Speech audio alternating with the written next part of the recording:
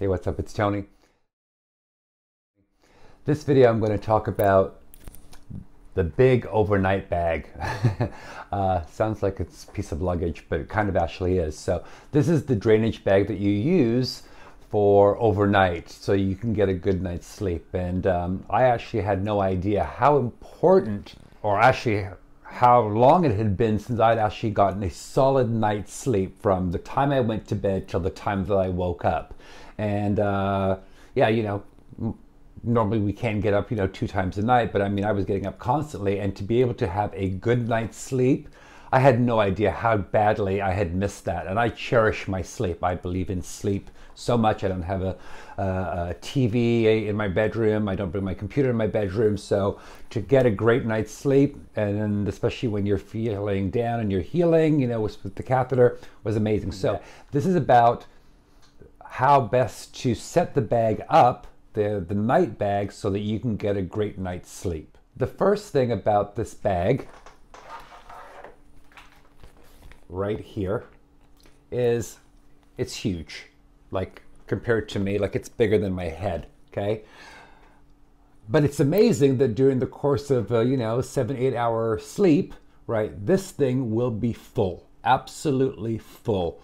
And it's amazing how much we actually go to the bathroom. So this is absolutely necessary. The only problem though with this particular bag is that it's a bit cumbersome, right? Because you've got this massive tube that has got to stretch over your bed, over your leg, over your bed, and, attached to the side of the bed. The problem with it is that I don't have a hospital bed to hook this thing, see right there, or attach it with a string to the side of the bed like they do in the hospitals. So it presents a bit of a problem.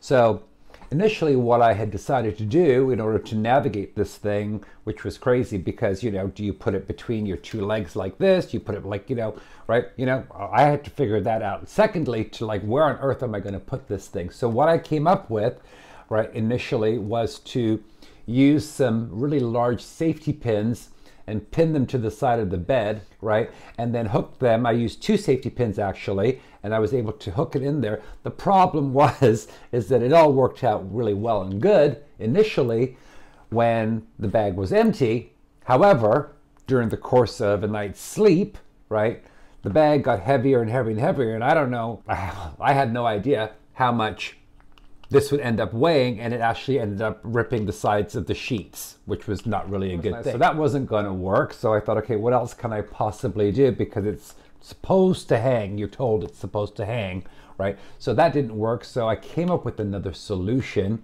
which worked out really great. And that was, let me just show you my little MacIver stuff, was if you take a hanger like this, take a hanger like this, what you can do is you can wedge the hanger between the mattress and the box spring.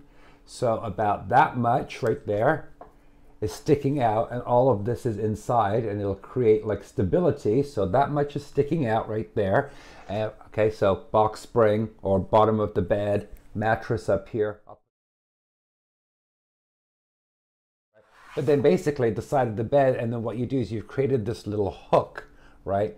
And the bag can stay right there, just like that.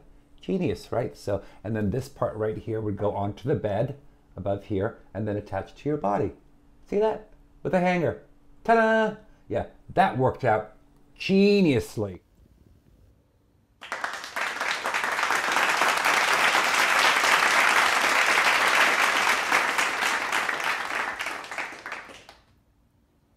Yeah, so a little ingenuity. So I'm sure that's going to help you out, because really, what do you do with the size of that bag? And actually, you know what I did do? I can say truthfully that even when the bag was full in the morning, right, there was enough stability in this thing that it didn't end up breaking, because so much of it is actually under the bed.